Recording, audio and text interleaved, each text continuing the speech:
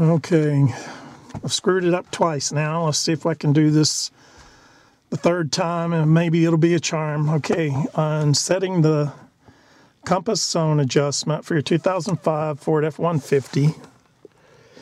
Okay, got the owner's manual out, and if you don't have yours, you can go by this. The one thing you have to know is your zone. Mine happens to be 6, and it's in this zone right here. Okay, got to know the zone. And you also need to be in a parking lot, big enough, empty parking lot where you can drive in circles. That'll be for our calibration adjustment. You don't have to do that for the zone adjustment, but we'll do the compass calibration adjustment in just a second. Okay, you got to start the vehicle.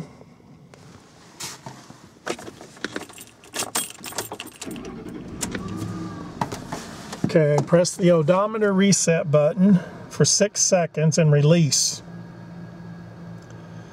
And the word zone should appear.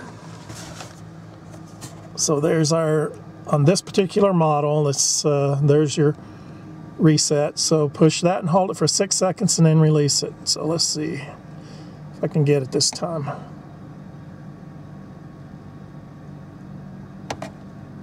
I did it. Great. What I was doing before, I was holding it too long, and it was automatically going to the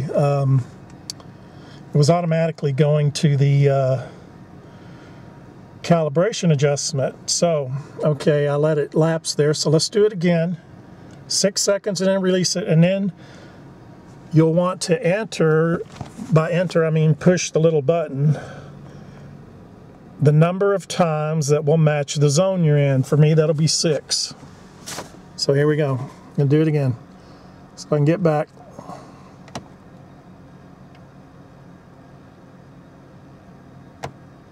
Zone. So I'm already in 6, but I'm going to go through the motions anyway.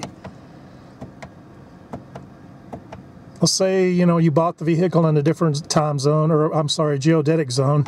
So you got to go through this. So here's, say you were in 15. So you just keep going. 1, 2, 3, 4, 5, 6. And that should be it right there. Should be all there is to it. That's for the zone. And as you can see,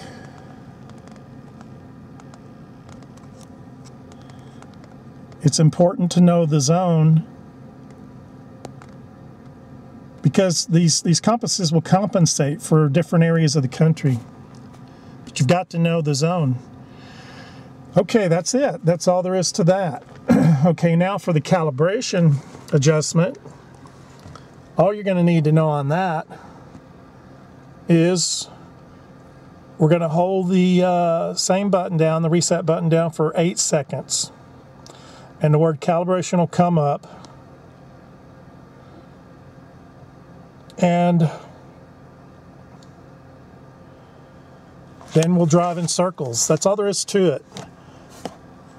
Okay, push the button and hold it for greater than 8 seconds, and the word CAL will come up. Right there. And all you got to do now is drive in a circle slowly, 5 miles an hour. That's why you got to have a nice open parking lot like this. This is a CMV, commercial motor vehicle lot where the highway patrol has truckers pull over and weigh them. So I got plenty of room. Make sure you have plenty of room, and you drive until the word CAL goes away. Okay, you only have to drive 3 or 4 times, and see the word CAL went away, and now I'm in this facing southern direction, and I would say that's very accurate.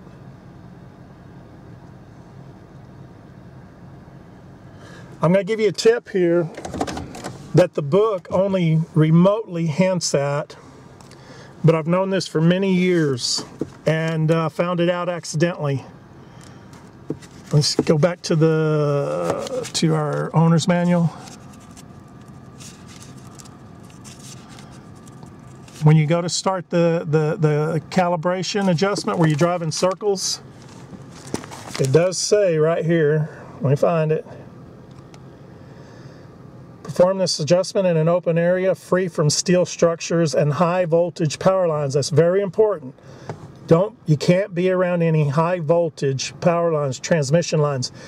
And then it goes on to say, for optimum calibration, turn off all electrical accessories, heating, air conditioning, wipers, and make sure all vehicle doors are shut. Well, duh, of course.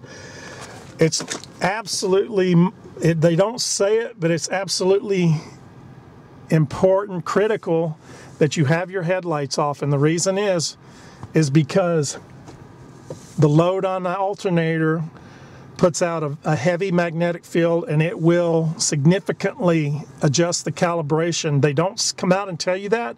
It just says to have all the electrical stuff off. Well, make absolutely sure your headlights off, and if you don't believe it, just take and buy an add-on compass and just set it right here. And when your lights are off, look at it and see what it's reading, and then turn your lights on. You'll see it'll go 1/8 to 1/4 of a way around. And so it's absolutely imperative that all the electrical be off, lights, stereo, air conditioning, everything, and don't be around any electrical power lines or tall buildings. That's why where I'm at is an absolutely perfect spot for it.